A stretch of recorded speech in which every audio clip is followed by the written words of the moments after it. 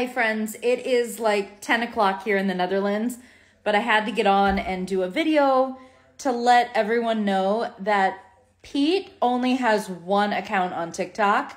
He's following one person, which is me. He does not message anyone on TikTok. He does not email anybody on TikTok.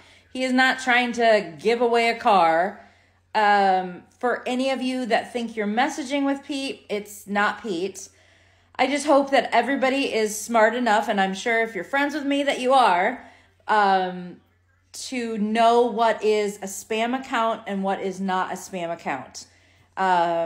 Whenever you start talking to someone on social media, you really need to look to see how many followers does that person have. Are there mutual friends? Like, really look into that account and make sure it's an account that's valid. But Pete does not have an account on TikTok that he actually uses. He's never posted a video.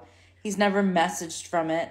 He's got an account just to be able to view my videos, but he doesn't actually use it. He just uses it to view my videos.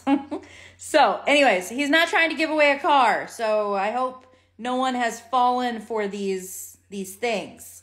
Pete and I would never ask anybody for money. We'd never ask anybody for gift cards. It's rare that we're going to message people, just out of nowhere. So anyways, I hope no one fell for any of that. And just know that Pete does not have a TikTok account. He does, but he doesn't use it besides watching videos. I have one account. I see people that are following all these hundreds of other accounts. I have one account. And I do not have a backup account. And same thing with FB, which is Facebook.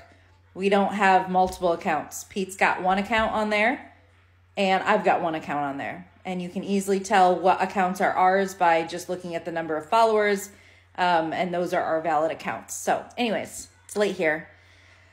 We're going to go to bed, and I hope you guys have a good Friday night. It's 10 o'clock, and we're going to watch Band of Brothers or Saving Private Ryan, one of the two. Anyways, see you guys later. Bye.